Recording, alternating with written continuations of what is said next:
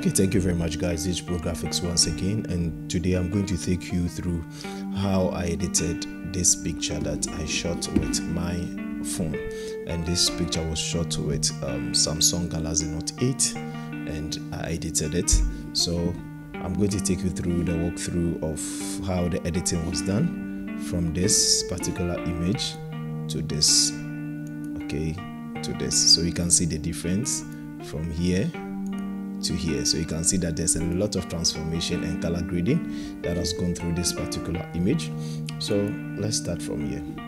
Let me bring this ones, okay, then let me toggle all of them off like this so that you get to. So as I always do when I start with the images, what I do is I duplicate my image, so you can see over here, and let me bring this one down.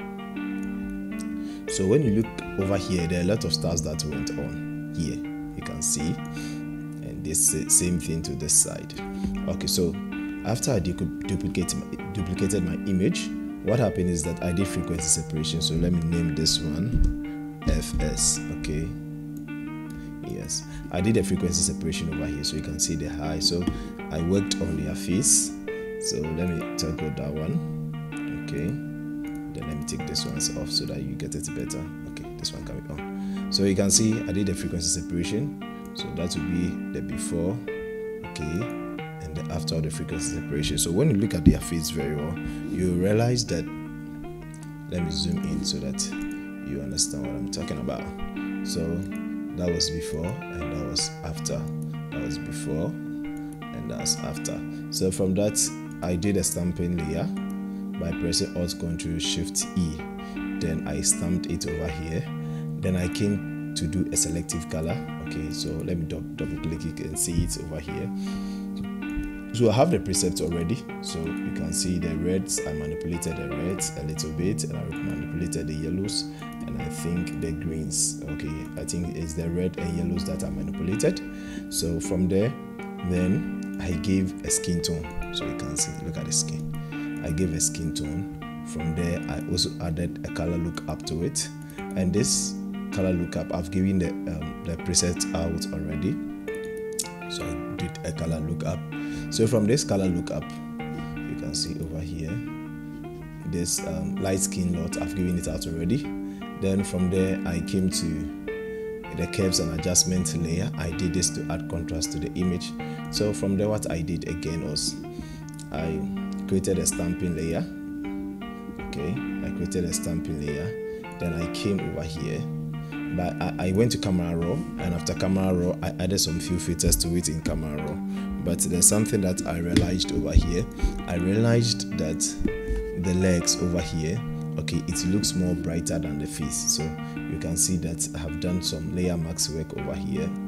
Then from there, I came to this side because I wanted to work on the skies. Okay, I selected the skies and I created a layer max, so you can see this one. So you can name this one sky. Okay, so after I did that, I downloaded this image, okay, from the internet. Then I placed it behind the subject so you can see. Okay, so after that, I changed the blending option of this particular image into color. So that's how we got this.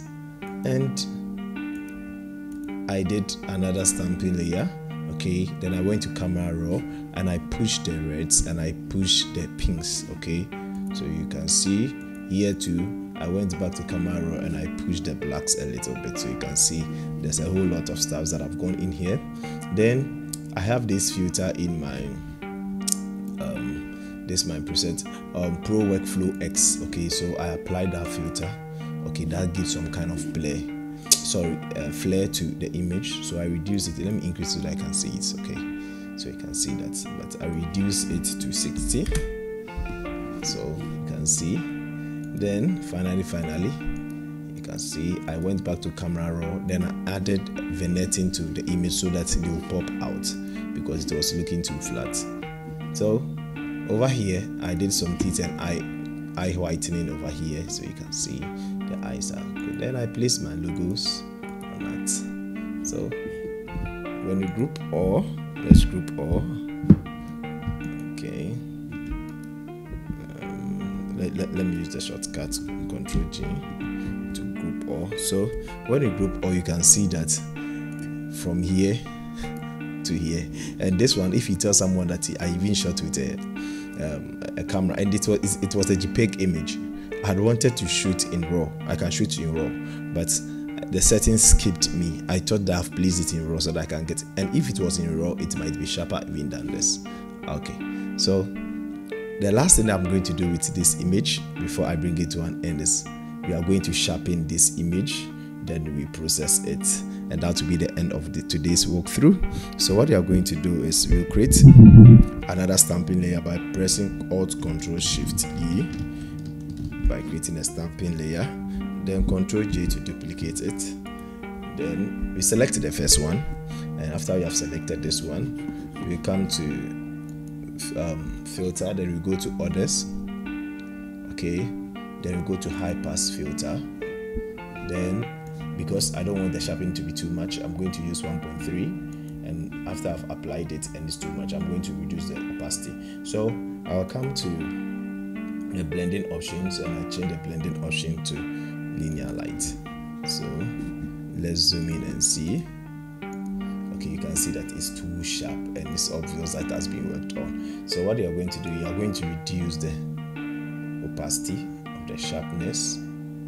Okay, so let's see before, after, before, after. So this is how we sharpen images in Photoshop. So before, after, before, after. So I think we have sharpened this image and it looks better. So guys, if you really find this tutorial to be helpful, please don't hesitate to subscribe to my channel, and always remember, it is Pro Graphics. Thank you very much and have a blessed day. Bye bye.